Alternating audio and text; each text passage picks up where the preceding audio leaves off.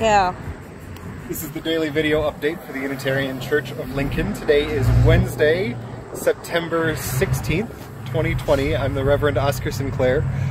We've just finished up the first leg of our bike tour of UCL congregants in Lincoln. So I think we've visited, what? 15? 15 people and covered about a little over 15 miles.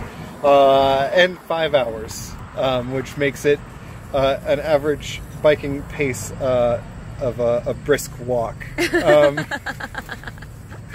But most of that time was taken up in just talking to people and catching up and seeing how the congregation is doing through the pandemic and going into this fall.